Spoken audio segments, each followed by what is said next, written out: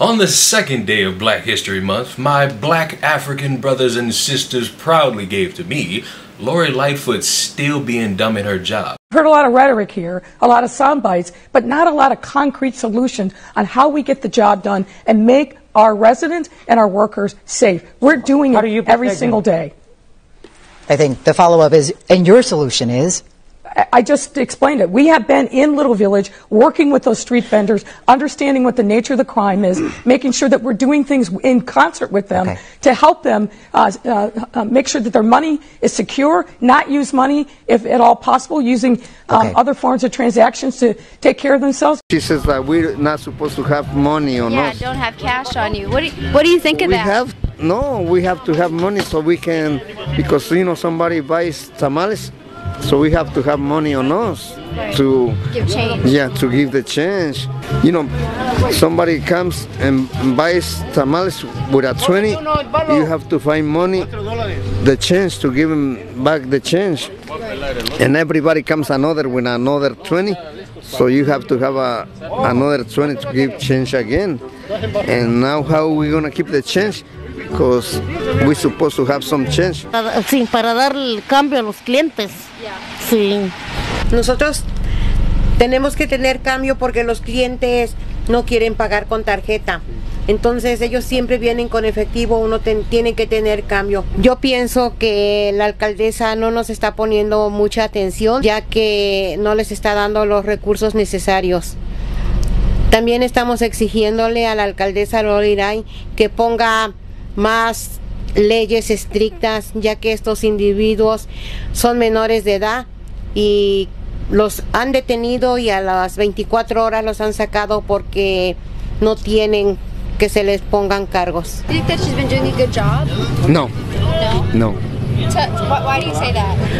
Because she's a good mayor, but she has so many problems because, you know, they're robbing cars and everybody, everywhere, they're robbing everybody.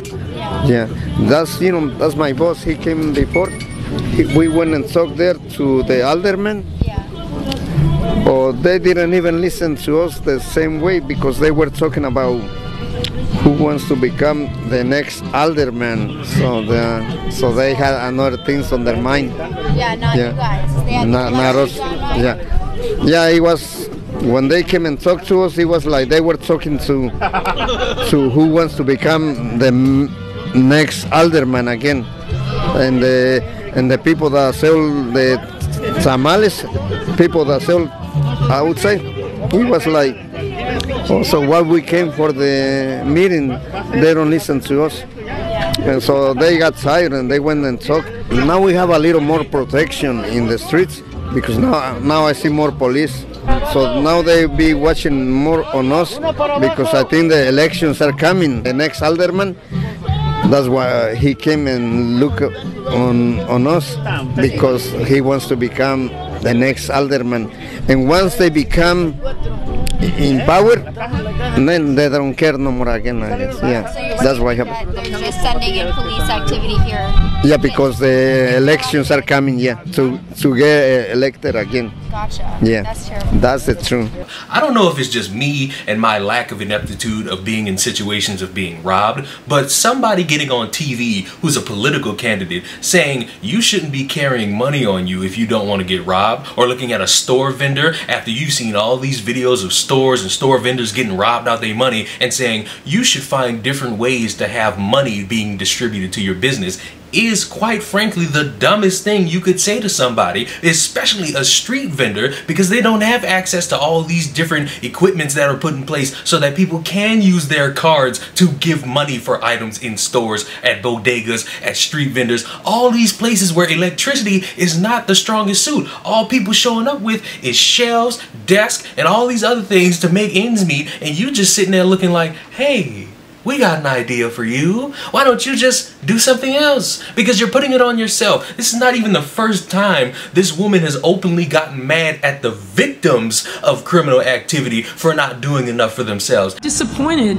that they're not doing more to take safety and make it a priority. We still have retailers that won't institute plans like having security officers in their stores, making sure that they've got cameras that are actually operational. It's to the point where I just support anybody in Chicago making sure they got a gun and defending themselves that way, even though I know Lori Lightfoot would still have a problem with that, because self-defense is always a problem to somebody who's comfortable sitting behind a gate. It is weird how many times this woman has made a fool of herself. It's been documented by literally anyone with a brain who has seen this woman get broadcasted as one of the heroes in politics openly be a stupid human being during times of crisis, let alone the fact that she's in Chicago, and Chicago's not looking like a vibrant city. It's looking like a place full of crime. There's instances happening every day, and this woman is seemingly nowhere to be found. Oh wait, here she is having fun at a parade.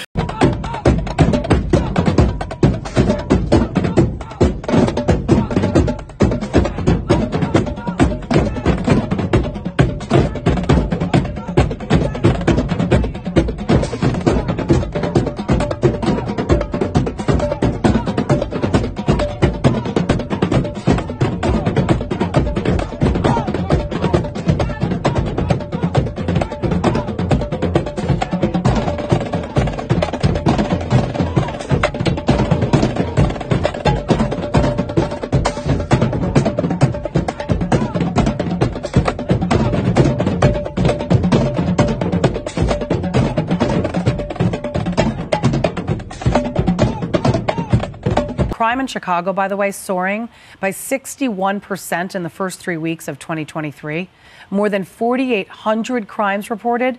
You can compare that to some 3,000 in the same period last year. That's how much crime has risen. I take great offense to this. My baby brother Christian, was murdered on June 24th last year in Chicago.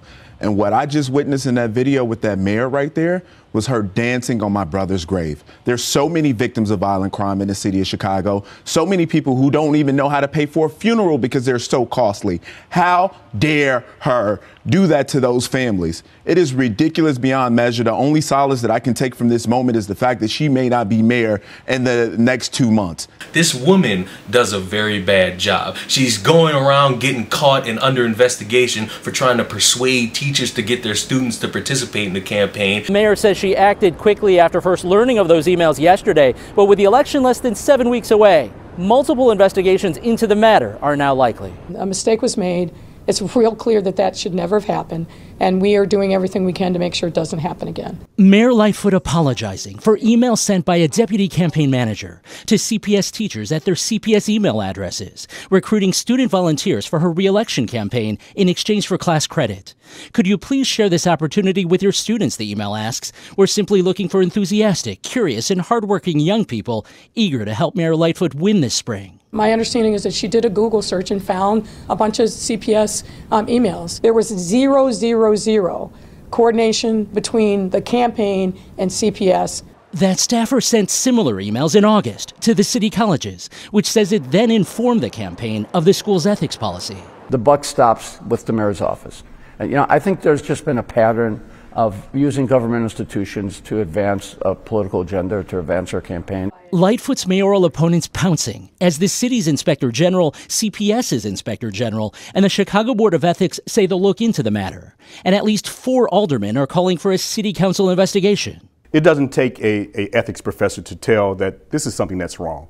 Something that you should not do. The mayor says she did not fire that staffer, but did speak with her personally about the importance of maintaining separation between the administration and campaign. It is not looking good for you. It is looking like the end of Lori Lightfoot, but I'm not going to sit here and dip my toe in that because it's up to the people of Chicago. You have to understand, do you want somebody who's going to be a leader or somebody who's going to pretend to be your best friend? Do you want somebody that's going to provide solutions or somebody that's going to do random TikTok dances? Are you going to want to elect somebody somebody who wants to keep you safe or somebody who's going to chastise you when you get robbed. I know what I would do. I know what choice I would make, and it wouldn't be Lori Lightfoot. So hopefully this is the end of Lori Lightfoot in a leadership role, and hopefully with this experience of being a failure and being called out 72,000 times, she will finally understand that just because she's a woman and she's gay and she's oppressed, it doesn't mean you aren't worthy of criticism, you sad, sad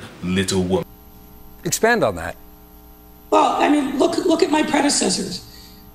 Did people say that Rich Daley held tea sessions with people that he didn't disagree on? Rahm Emanuel was a polite guy who was a uniter? No. Women and people of color are always held to different. And subscribe to the channel. I will see y'all in the next one. Goodbye.